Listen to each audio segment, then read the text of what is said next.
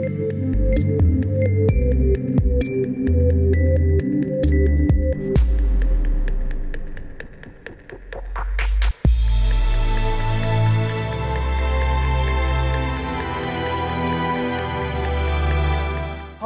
I'm Jason Goodyer, commissioning editor at Focus magazine, and I've come to London to the Science Museum to check out the latest exhibition, Robot Safari.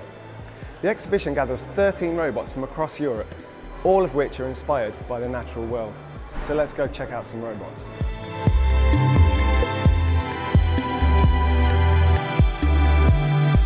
This is a robotic fish. They can swim like a real fish. These fish can communicate between each other. In fact, we use only one mode, the shoal mode. The shoal mode consists in one fish is a pilot, and this fish is attracting others.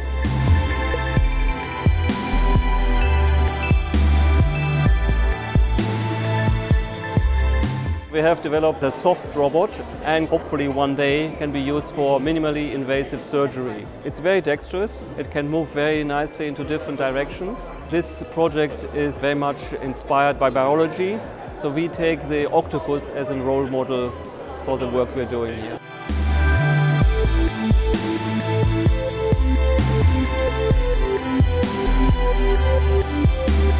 So the lamprey is a primitive fish, and its neural system is believed to be very primitive, as it's very old from the evolutionary point of view. We try to reproduce that in a robot to help neurobiologists better understand how these neural circuits inside the spinal cord work.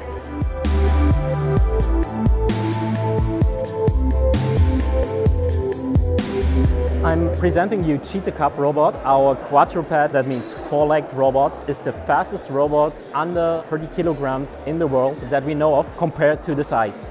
In the future, we see these legged robots with the bio-inspiration exploring disaster sites in swarms of a lot of cheetahs that will cover a huge area in a very short time and thus support human rescuers in their work.